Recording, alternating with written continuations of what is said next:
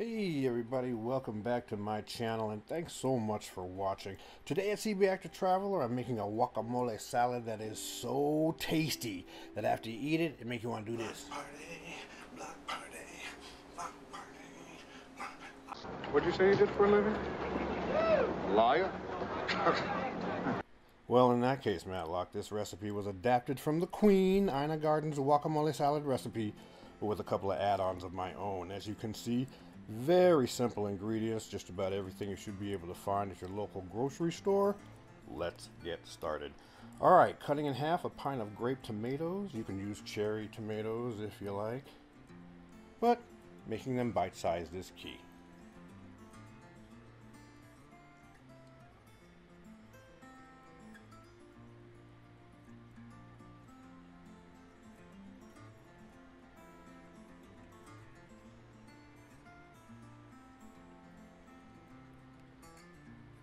Tomatoes first into the bowl. Alright, next up is one chopped bell pepper. Now, Ina chose yellow for color, so guess what? I chose yellow for color. But you can use orange or green or red, whichever you like. Once again, chopping them up into bite-sized pieces is key. I love the crunch that the bell peppers add.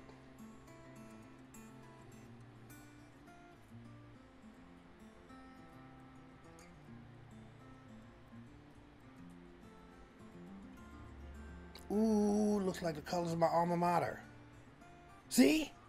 Fight on! Alright, next up, red onion and the jalapeno pepper. So, you need a half a cup of your chopped red onion. Get it on in there. 2 tablespoons of finely chopped jalapeno pepper. Now, Ina says that's 2 peppers, but when I went to the store, as you could see, these were some big peppers. So I just used 1, and I always make sure to take out the ribs and the seeds, because usually I'm not the only one eating it. So for a little less spice, 1 jalapeno pepper, ribs and seeds removed.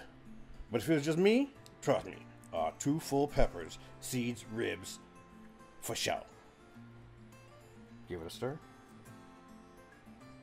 Alright, 1 can of drained and rinsed black beans. You know, on second thought, I would probably have only added half of that, but full can is the recipe. I added it in there. Obviously great for fiber. Great for texture. I happen to love black beans. Good southwesterny, one of my faves. You notice I'm not stirring too hard. I want to stir gently because I want to break anything up. Zest of 2 limes, enough to make a teaspoon. In and stir.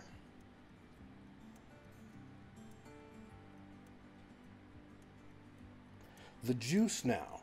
So I do 1 lime and 1 lemon. The reason being is because I've always made my guacamole with lemon and not lime. I love the taste of lime, but I just don't like overpowering lime, and I love the brightness of the juice. So I'm adding that, 1 juice of lime, 1 juice of lemon, 2/4 cup of olive oil, with a clove of garlic, that's the seasoning, salt, pepper, cumin, and cayenne a little bit, a couple of glugs of your favorite hot sauce, some honey, enough to make about a teaspoon for sweetness, optional. Give that a stir.